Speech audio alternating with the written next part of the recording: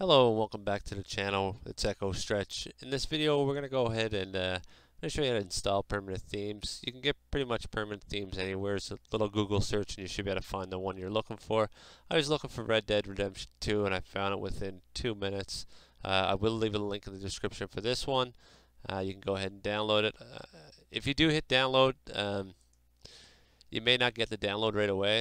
It does pop up with ads. Sometimes it asks you to do silly stuff, and just close it out and then click on it again, and eventually it will start downloading. And once you do, you can see I downloaded 3 times. So just testing to see if it would remember that I was on it. But yeah, it doesn't matter. Each time you download it, it's going to be two or three ads, and then you'll be able to actually hit the download button. But once you do get, there is 2 files. We'll need both of them. I already have it copied over. Let me just close that out. My computer's been acting up here.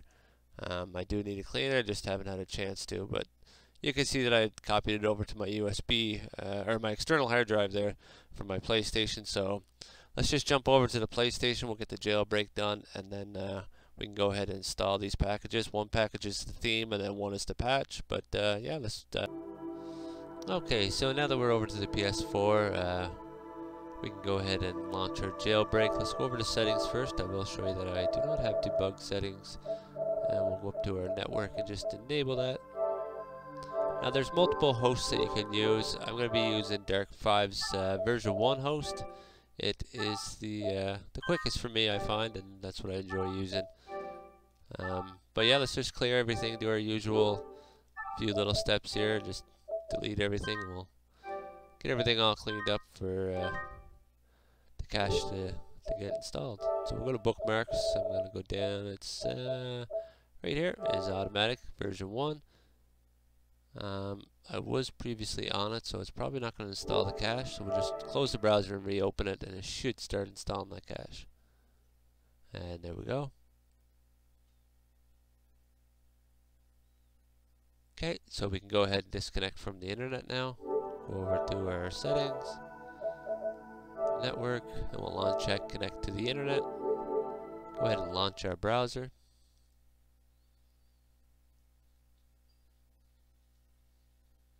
We'll give it a few minutes here. Shouldn't take too long. Okay, so there's one.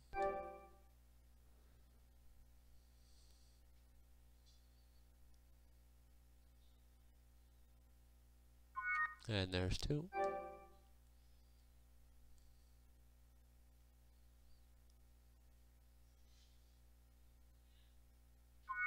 And there's 3.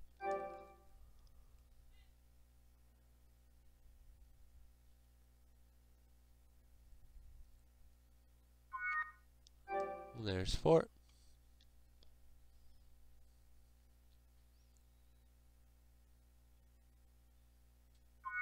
And there's 5.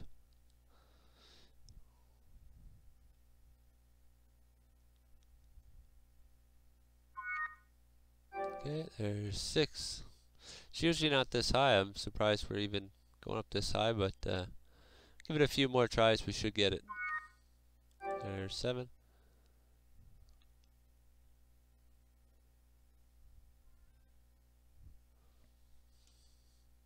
And there we go. We're going in now.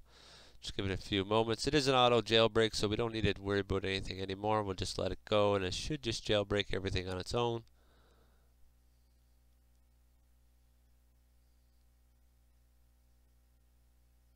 Okay, and there we go. We're just waiting now. It could take up to 30 seconds or so, but it shouldn't take that long. There we go. Loading GoldHen 1.1. Waiting for clients. Launch and payload.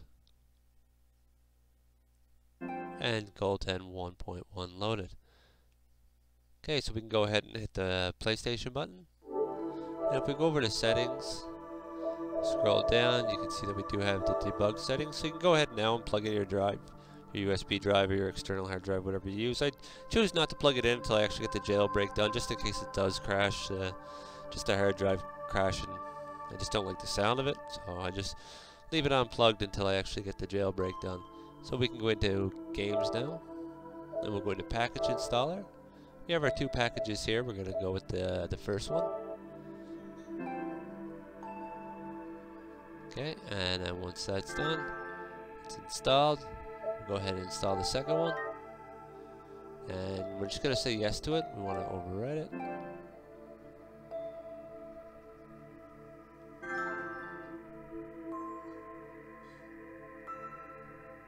Okay, and that's installed. We can back out now.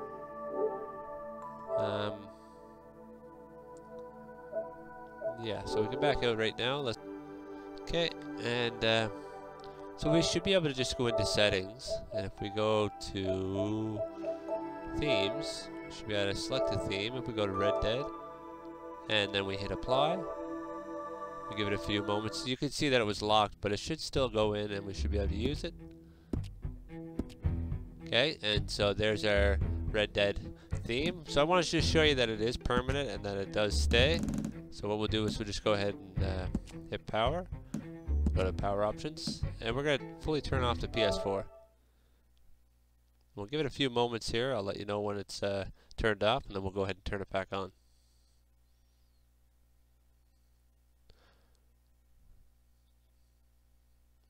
Shouldn't take too long to shut down, but hopefully it goes pretty quick here.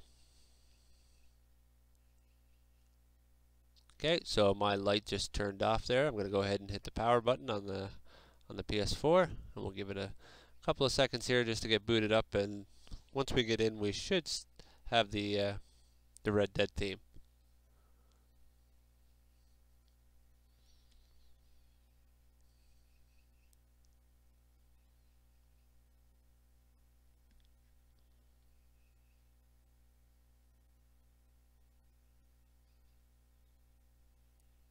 Okay, we're starting to load now.